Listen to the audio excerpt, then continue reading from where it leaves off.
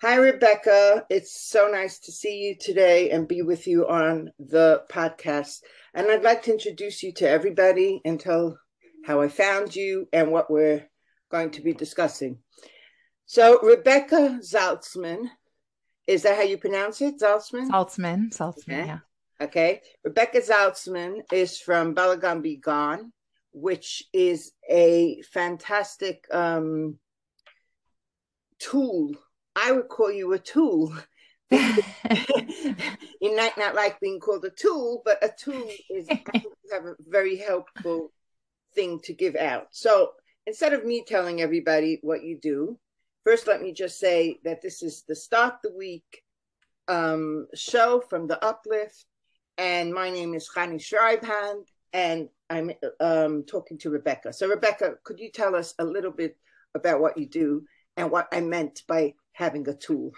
Well, first of all, hi, Connie. Thanks for having me here. I'm Rebekah Saltzman. I'm a personal organization expert, and I help people clear their clutter and clear their mind. And sometimes I help people in their personal life, and sometimes I help people organize in their business. And I also teach people how to reduce their waste overall. And I am the author of Organized Jewish Life. That's Very me in a good, very nutshell. simple, and very good, and very okay. So, Rebecca, you're really based in Israel, but you I do am. this all over. You do it by Zoom, so it's not something that you have to be based in Israel to access. Am I right? Correct. So I'm based in Israel. I'm American, but I'm based in Israel. And basically, what I did was I started an online decluttering group because I realized I can't be everywhere all at once. And I wanted to help the most people. So I started these online decluttering groups that are in real time. So we actually declutter like while you're on the call. It's a 3 hour call. There's two calls. There's a 3 hour call and a 1 hour call. You can choose which one you're on. And during that time, we declutter together in a group. And I walk you through exactly what to do in your space. And I'll give you advice. Like if you need to rotate something, 45 degrees, I'll tell you to rotate it. If you should put something in a different space, I'll tell you to put it in a different space. And basically I'll give you 15 to 20 minutes to do a task. And when you're done, I'll give you the next task. And everybody's functioning like that in the group. And the group functions in two ways. It does two things. The first is that you know that you're not alone because there are other people there with you doing the same thing. And the second good thing about the group is that it allows you to work with me in a way that is affordable, but also what it does in the long term is it actually improves your own executive functioning skills. See, if I'm standing there with you, helping you declutter in your home, a lot of times I end up just doing it for you. But when you are sitting there doing it yourself, and I'm just guiding you, it improves your executive function. So over time, you become better and better, and all those skills that you were lacking as a child are gonna start improving for you. And it might take time, and it obviously takes a little longer on a fully formed brain, but it really is an amazing, amazing tool for people who struggle with executive function, struggle with ADHD, struggle with just not knowing how to manage this problem on their own. And it's really cost effective. And it is just the knowing that other people are there with you helps move you forward. And that's why it's such an effective program. Program. And I'm going to say this now because I always, before I interview anybody, I always make sure to check it out and see what it's all about. So I did check this out, and I must tell you something. Now I'm a very, very neat. My house is like everything is masuda. I'm not the type to have lots of junk in my house. I'm really very good that way. But when it comes to stuff on the computer or giving myself time to do an action, I'm not very good at that. So I came, and there was a group of women, and everybody was doing. One girl was doing her drawers. Another girl was moving her main mess from her dining room to make an office in her in a spare room. So everybody was doing something else, and I really found the fact that you were able to give each of us what we needed amazing. I personally set up something called Calendly, which has nothing to do with stuff in the house, but it has a lot to do with stuff in my brain. And I really found that marvelous. And I think the 10-minute, the way you worked it, you gave everyone a check-in every 10 minutes, which was to me fantastic. Right. So you used it for business, which was great. And a lot of people use it that way. And it doesn't really bother me how you use it. There's only one time during the year, there's like a 6-week period where I run themes on them. But most of the time, I'm not running them in a themed way. So you can work on whatever area is really causing you pressure or disorganization or just a lot of not good feelings, because it doesn't matter what you're working on. The point is that you have a set time. And this is like the key to organizing no matter what. If something is not on your calendar, then it's not going to happen, because you need to like set an official time and have some accountability to do something. So what this group also offers is that set time plus the accountability with also guidance and support. And the thing about decluttering just in general is that if you don't have guidance and support and you're not exactly sure what to do, it's not going to be something that feels like it's worthwhile to spend the time doing, because it's not going to feel like it's essential. See, most people are just, they're managing in their life, and they don't realize how much better life would be if they weren't just coping, if they were doing better than just managing. And my goal is to really help people to stop just managing their life and to really move forward and have a productive life, reach your goals, and spend time with the people you love, and not spend your time on things that you don't love, because that's not what we're here for. We're not here to constantly tidy. We're not here to constantly clean up after everybody else. We are here for some greater mission, and you can't fulfill what you were here meant to do, what you're here to do, if your house isn't in a state, or your personal life or your business life or your affairs just in general are not in a state where they're organized, because you're always focused on trying to get organized. 100%. And if you spend the time just getting organized up front right now, then later on it will pay off. 100%. I think it's really important to actually bring out, if a person has all this clutter around them, and in any way, wherever it is in your life, clutter doesn't, like we said, clutter doesn't mean things. Clutter means anything to what clutter is your mat, right? So if a person has a lot of clutter in their life, they cannot function properly. And that's a really, you see it I've seen it anyways. I've gone into a person's house and everything is just all over the place. And you could see the person is not settled. It sometimes comes up because the person is not settled, that everything is, all over. They can't control what's around them. And that's really important, to make the time to sit down and get that clutter organized, whichever clutter it is. Am I right?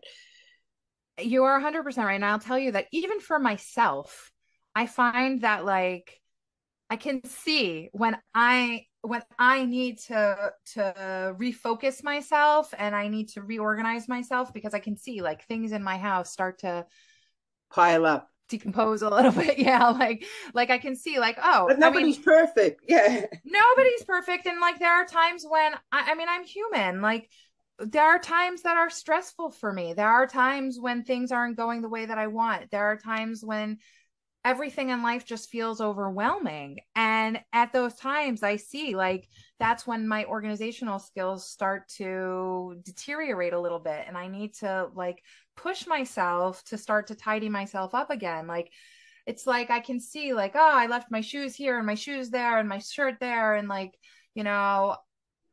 for me, it's a lot. If you saw it, you probably wouldn't think it's much, but it's an indicator to me that like, I got to get myself back on track. Right. So let's put ourselves in that scenario. Okay. Okay. You're the organizer. You do, everything is organized, but there are times that you're falling. So how do you get yourself back onto that track? Well, first of all, I live with other people. I have 3 kids. They're 3 teenagers, and I have a husband who, by the way, is super tidy. So he's not really the problem, but like the kids, even though they know where things go, they're teenagers. Yeah. And the thing is like, I'm not saying we never have to tidy our house. We do. But the difference between our tidy and your tidy is that it, not yours specifically, but generally you, Yeah, yeah, is yeah. that ours takes us 10 minutes because we know where everything goes. We don't have that much stuff to begin with. And it's chick chock when you know where everything goes and there isn't that much to do. For myself personally, when I'm going through periods of struggle and clutter it's not really clutter as much as just untidiness. When that becomes an issue for me, the key there really is to just notice. Say, oh, I notice that things are a little bit Slipping. not, for lack of a better term, not misudar, which doesn't really have a great English translation, but not in order, Yeah. for really lack of a better term. And I notice when things are not really in order, and that's the key, is noticing and saying to yourself, whoa, back up the bus, take a minute. I'm going to take 20 minutes and I'm just going to resituate myself. And I notice that when I do that, when I reset myself, I feel a lot better and I'm able to move forward with things that I might have been procrastinating on. Because a lot of times procrastination isn't just you don't want to do a task or you don't know how to do a task. It's that your whole situation is just not feeling good. So you're like, I don't want to do anything. So when I feel that way, I look for signs. Am I procrastinating on things? Is my house messier than normal? And not just my house, but my personal things that no one else can really be, accused of making the mess of, right? And I look at myself and I say to myself, like, okay, you're okay, you're not okay. And I take my internal temperature, as it were, and like I force myself to be honest with myself and I say, like, I'm okay or I'm not okay. And I'm not saying that this is the answer for all life's problems, but I'm saying it is a big, big answer for a lot of people, for a lot of situations. 100%. And when I can just pinpoint it and say to myself, okay, I'm going to just take some time for myself. I'm going to organize myself. I'm going to put myself in this situation and I'm going to move forward. When I make that commitment to myself, it's a lot easier to get it done. And the key really is to give yourself the time. Because again, it's like what I said before. If you're just managing, if you're only coping, that's not the best case scenario. That is not a good way to live. It increases your stress hormone. It can cause you to gain weight. It increases your worry. It's just not a healthy standard of living. And besides for that, it doesn't feel good. No, that's it for sure. And like, I'm not saying you can be happy all the time. That is definitely not what I'm Yeah. saying, but you can be happy more of the time. And having less stuff and having systems and knowing where things go will help you be happy, because I can't say I it better agree than with our you. sages. I Our really do. sages teach us in Pirkei Avot. They're like, more possessions, more worry. Marbe Nechassim, Marbe Daga. That's Video, right. exactly. Yeah, So like when you take that to heart, it's not about, what I want to point out is that it's not about being less. It's about having less. And yeah. having less doesn't mean that you are less. I think also actually having less makes you more more. I can't do you I think that's Having what I'm trying less to makes you makes feel you like you have more. yeah. That is It makes you 100% true. yourself feel Yeah, more, because you feel more fulfilled when there's yeah, less responsibility. yeah, 100%. Like, and the thing is you, everybody listening, Yeah, probably has enough responsibility as it is. Why do you want to add to your responsibility? yeah, Decrease your responsibility by decreasing the amount of stuff you have and move on with your life. yeah, yeah, definitely. You don't need to have more to have a better life. It's a capitalist consumerist mindset to think that. And I'm not opposed Actually to capitalism or consumerism, but in just, today's world where everything's so expensive, it's actually a really good plan to start working on this, not having so much, because it helps. First of all, money wise, it will help us all. But second yeah. of all, I think it just teaches you how to be more satisfied with what you have in your life, and that's really important. I think, yes, I agree. But recession aside, Yeah, I think what being satisfied with what you have and understanding that you don't need a lot of things to be happy or feel complete, I think what it does is it improves our relationship to God, actually, because feeling satisfied with what you have means like you believe that everything you have is Isn't from it? God, and like that he's giving you what you need, and you don't need more than that. And maybe there will be a time when you do need something else, and it's okay to ask for or hope for those things. And actually, I don't think Judaism teaches us to not be materialist I don't think it's anti-materialism. I No, think that no, Judaism, 100% right? not.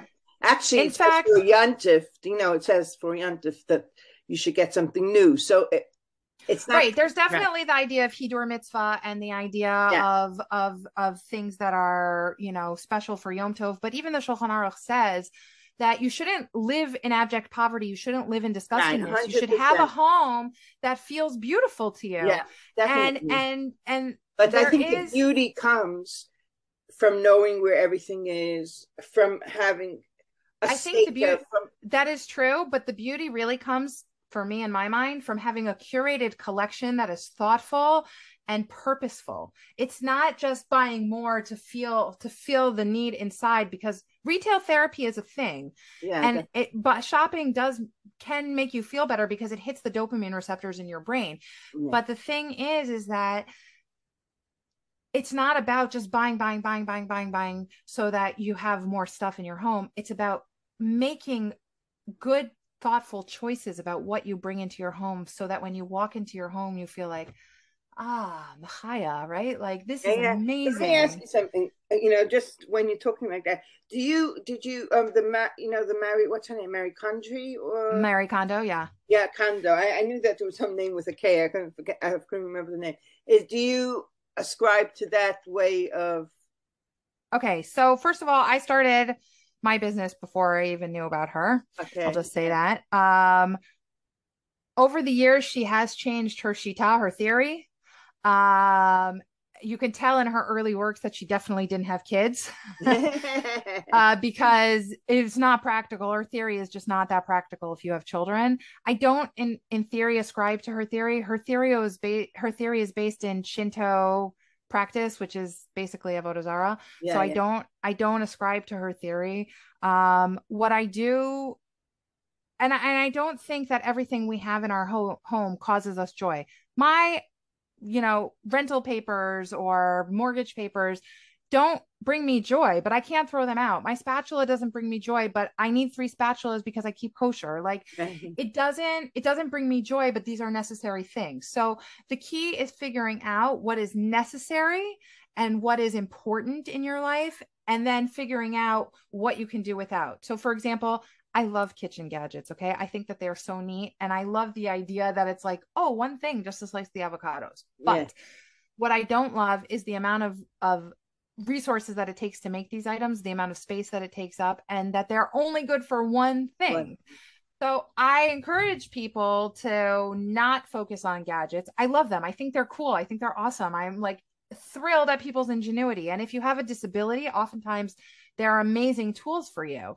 But if you don't have a disability, and especially if you're short on space, or even if organization is a problem for you, then limiting the amount of stuff you have is going to make being organized and taking care of your things a lot easier. But it's also going to force you to use the tools that you have in a more effective way. So for example, there's these cutting boards that I really like to use because they don't scratch a lot. They're don't make my knives dull, but they're also heat resistant. So you can use them as trivets. And finding things in your home that can do double duty, that can Yeah, do 2 things for you, make your stuff work harder for you. If you're going to give it a piece of real estate, make it work hard for yeah, you. You know definitely. what I mean? Like, that's what it's there for. It's meant to serve you. So make it serve you, you Yes, know? I think that's really good. I think we're limited on time, and I really want to bring out your book because I think that was for Thanks. me was a fantastic thing. You sent it to me recently. It's called Organized Jewish Life: The Essential Guide for Planning Jewish Holidays, Events, And every day, Rebekah Chayfetz, I know that name, Saltzman. Right. Okay, I mean, we're not live to see, but this is, this is the book. And Okay, it's a substantial book. It's a fantastic book. It has, thank I'll you. tell you how many pages so that people realize what they're getting. We are talking without the the glossary at the end. We're talking. It's like 300 pages. 2 pages. So yeah, it's a substantial book, and I think what really spoke to me is how you go to so many different places that need organizing in life, and it's about how to make a yontif. It's about planning. Let's say you have here planning for Sukkot. You have somebody who is sitting Shiva. You have a woman. I mean, I was really amazed. You have planning for a wedding. You have here, let's see. We have here paying a Shiva call, tips for paying a Shiva call. I think these were all, it's just so many things that you cover. So let's first say, why did you write this book? I think that is the first step of port of call. What did this come from? Okay, so when in 2020, my mom passed away, and even though I grew up religious and I knew that she was gonna pass away soon, and I had read as many books as I could about death and dying, like in halacha, I still wasn't sort of prepared for the reality of it. And I didn't get to sit Shiva with my family because I couldn't travel because of Corona. So I ended up sitting Shiva by myself. And my husband, thank God, has also never sat Shiva. And even though we've participated in Shiva before, it's not the same when you have to do it yourself. Definitely. And what I wanted was a checklist that I could just hand off to my husband and be like, here are the things you need to take care of. Yeah. And he would have happily done it if he knew what to do, but he didn't know what to do. And I never wanted anybody to be in that situation. So I decided that there is no reason why we can't have a checklist for every single scenario in Jewish life. Does it cover every scenario? No. Is it a guide to get you started for when you're in that scenario? 100%. It's going to give you the tools you need to ask the Rav the right questions. It's going to give you the tools you need to ask the doctor, the insurance agent, the lawyer, the real estate agent, whatever scenario you're in, the questions that you're going to need answers to. The same thing for when you're making a simcha. What do you ask the caterers, the DJ, the florist, the wedding planner? What do you ask those people? And how do you make sure that you're making an agreement with these people that is, beneficial for both of you and fair? And that you both understand what you're getting into in the agreement. And what I found was that there was no resource for women by women that could really tell you how to practically apply halacha in day-to-day life. So I sort of originally, when I was writing it, I was like, it's Emily Post meets Mary Kondo. That probably dates me a lot by saying Emily Post, but it's Emily Post meets Mary Kondo, right? Okay. But really what it is it's a Kitzur Shulchan Aruch for women. It's your guide to the Torah for how to practically apply the Torah. Because great, we all know that we have to make a Seder. We all know we have to build a sukkah. But how do we organize ourselves with the demands of the modern women and a modern woman in 2022 to deal with our Jewish lifestyles? And if we don't learn that growing up, or if we did learn it, but we were always in the passenger seat and we don't know how to take control in the driver's seat, then how are we going to implement it? I mean, I knew how to make Pesach, but then all of a sudden when I moved to Israel and my mom wasn't doing it and we weren't going to her Seder, it was like, well, now I have to make all the decisions. So what do I do? So here are all the tools for you laid out in timelines with checklists of exactly how to do that. And I tried to really take into consideration both the Ashkenazic and the Sephardic customs, and as many other customs as I could find for whoever would talk to me. And probably in the second edition I'll have more, but like for now, this is what I have. Are you middle of your second edition? Not yet. We have to get you onto it because it's soon. but like I really, really tried to consider all the points of view. But what really, really got me started is I actually during the time that I was writing the book, I actually became a certified Kala teacher and a certified mikveh lady through the Eden Center here in Israel. And I'm actually certified by the Israeli ministry also, like I have, certification. So what really, really put me into motion about this book, and the part that I'm really the most passionate about it, is in engagement and the mikvah and how to manage in your early stages in your marriage, because I feel like this is a area that is just not talked about at all, and it's important to know what to do if you need a termination, chas v'shalom. It's important to know what to do if you have a miscarriage. It's important to know how to deal with infertility within your marriage. It's important, and we don't give enough ink to this cause at all. And I think any of these subjects that are a little bit touchy, we don't give. Yeah, but From Women need a resource for this, and 100%. I wanted to give voice to those things, that you can be organized around these situations, and 100%. and we need a voice for them. I would tell anybody that I would recommend this for a friend's gift, like Hanukkah's coming. Thank you. It's a great gift to give to somebody, and it's a great guide for your own self to have it. I found it really fabulous. I think you said that you had like a workbook or something that goes. There's also a workbook that, like a menu. It's more like I call it the Organized Jewish Life Shabbat and Holiday Planner. It has checklists in it to help you get ready for Shabbos, but it also has place for meal planning, guest planning, budgeting, the times for Shabbos, and a place for you to leave notes and recipes, so that you're not recreating the wheel every single week. You can go back to past weeks and just be like, okay, I'm going to use the menu from 4 weeks ago because I can get all of that food now. Or I'm gonna next year on Hanukkah, I'm gonna go back to this year's Hanukkah, and I'm gonna see what I made, and here are all the recipes all in one place ready to go, and I don't have to recreate the wheel every single year. That's really great. Okay, so I think we really got a good vision of what you're doing, and definitely the book. And I hope we'll get you involved in the magazine, because I think you have a lot to give us.